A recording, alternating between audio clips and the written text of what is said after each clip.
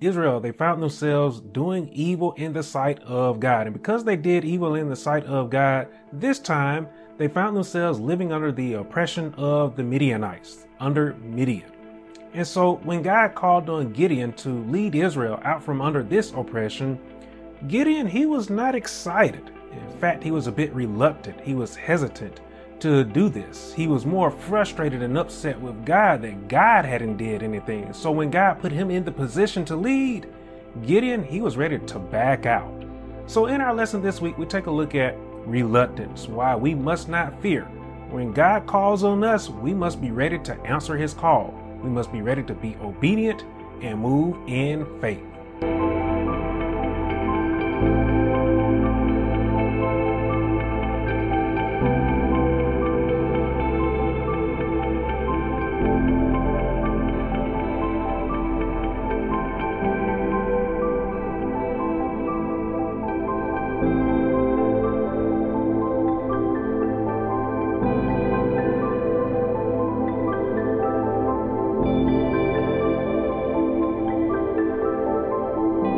This scripture outside of our lesson this week, you can see where Gideon, he asked, how could he save Israel? We'll see this in the 6th chapter of Judges, verses 15 and 16, where Gideon, he then made excuses of his clan being the weakest in Manasseh and him being the least in his father's house. See, these excuses, they didn't work with God, as the Lord, he had heard this kind of stuff before. And as he had did with many others, the Lord, he assured Gideon that he would be with him. Many of us do the same thing when God gives us an assignment that we think is too tall or too big for us. When God tells us our blessing is over there and the road looks tough for us, again, we will be just as Gideon. We will be reluctant. We will be hesitant to move. Now, we'll be quick to point the finger when we say that God hasn't given us a blessing. We'll be quick to blame God when we are going through some things and God hasn't brought us out of our tribulation. But when God gives us the power, when he gives us the authority to move and it looks like it's going to be too tough for us, we will be hesitant. We will be reluctant. As I have said before, we can't be reluctant. We can't be hesitant to move in our faith. As I have said before as well, faith, it is not just enough for you to say you believe in God. Faith is an action, and you must be willing to act in your faith. Once again, in scripture outside of our lesson there in the 6th chapter of Judges, verses 28 through 30, we'll see that God had commanded Gideon to tear down an altar of Baal, which he did. And after he had did this, we'll see that all of a sudden that action, it drew out the Midianite army, which was joined together with the Amalekites as well. So the time had come for Gideon to now move and to deliver Israel from the 7 years of oppression under Midian. Now the opening verse here in our lesson this week there in the 2nd verse, it shows us that Gideon, he had amassed an army that the Lord said was too many to give the Midianites into the hands of Israel. Now, I believe that Gideon, he had amassed an army the size enough that he believed would be able to take on both the armies of Midian and the Amalekites. And when you think about it, the fact that he would be able to amass such a large army, as you'll see here in the coming verses, is actually amazing, considering that Israel hadn't did anything to get out from under the oppression themselves in the 7 years that they had been under the oppression of the Midianites. So it's amazing that he amassed the army the size that you'll see here in a moment. So the question that we will have is, why would God turn around after Gideon has amassed such a large army and say, this army, it is too big? What would God have against Gideon amassing an army the size that he did? Scripture tells us there in the 2nd verse that the Lord, he did not want Israel to be claiming that they got the victory by their own strength, that they got the victory by their own might. The Lord did not want them to claim glory for themselves rather than to give him the glory. Now, this is something that many people who are of no faith don't quite understand about all of us who are of faith. They will ask you, why do you always give God credit when it is you that put in the work? They'll wonder, what has God did for you? Something that all of those who lack faith, who may be trying to grow in faith today, something that you must learn and you take this from my experience, you make nothing possible yourself. With God, all things are possible. Try as much as you might. You don't have the power to bless yourself.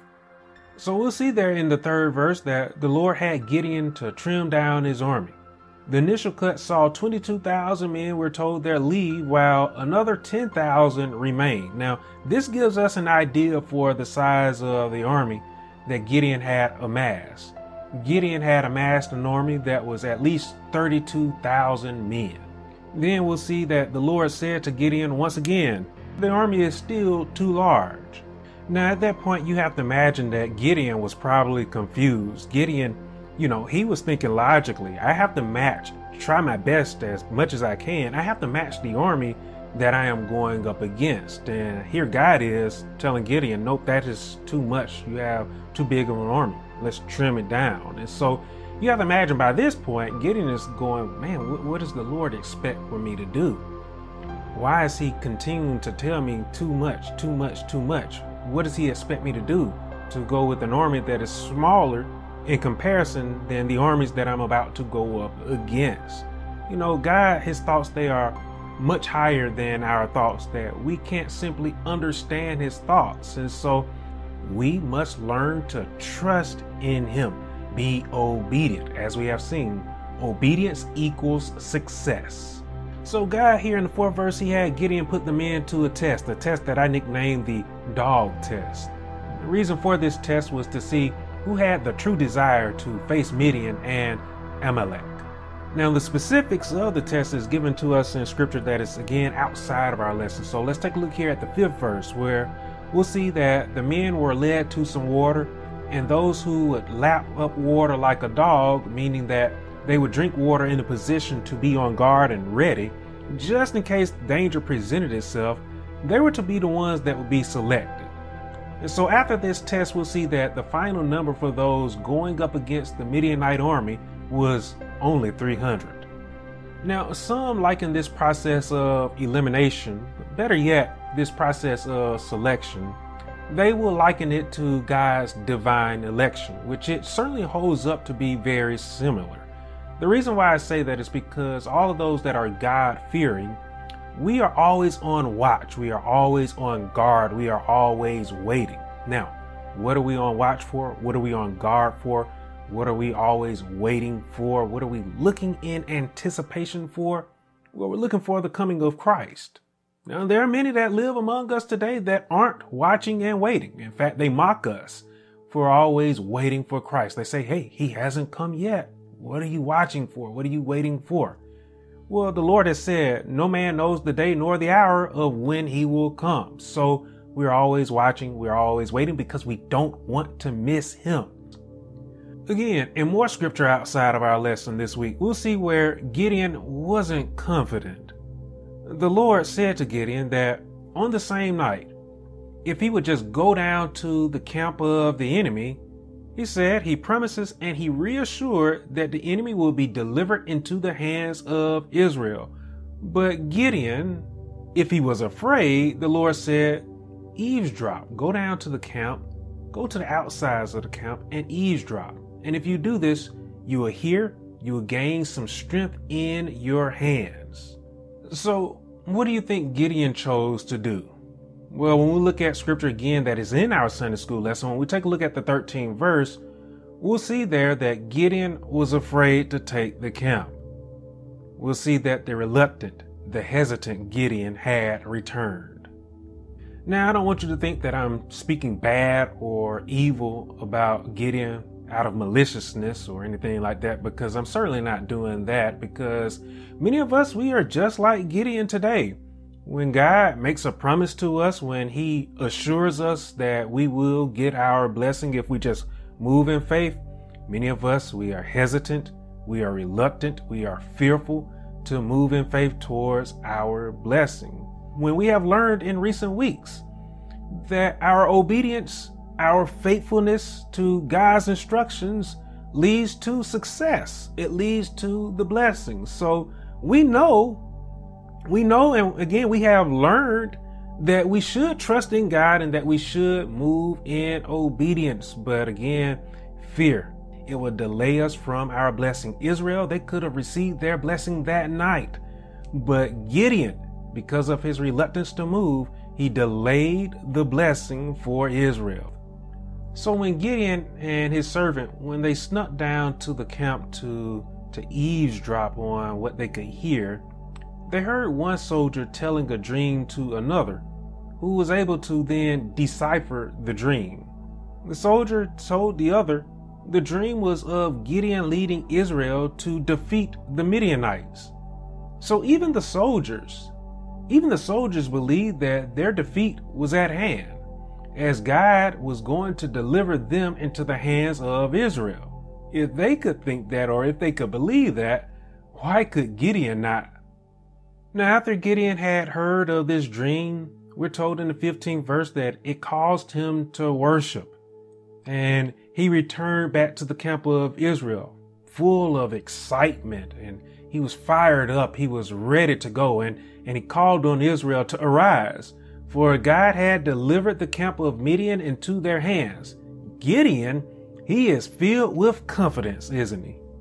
Honestly, I think it's amazing that it took Gideon to eavesdrop on the conversation of two soldiers and for him to overhear one deciphering the dream of another, for him to all of a sudden just be confident, filled with all sorts of confidence that Israel could take the army of the Midianites and the Amalekites. But again, I suppose all of us are this way. When God had promised Gideon that victory was theirs, he should have moved in faith, but he delayed.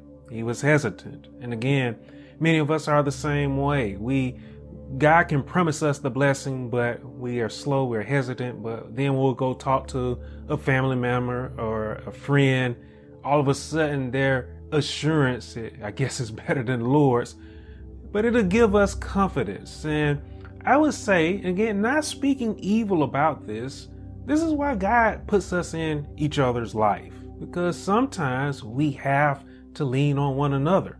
We have to be reassured by each other. So that is why it is so good for you to surround yourself with those who will uplift rather than those that will tear down.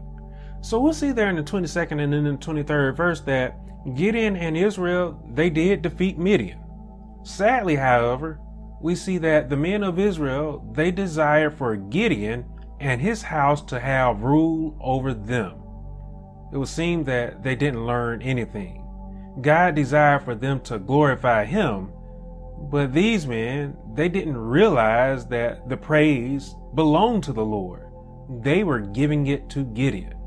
So Gideon, we'll see, he called their attention to the Lord, because that's where the praise, that's where the glory belonged. And he said that he would not have rule over them, but that God would have rule over them.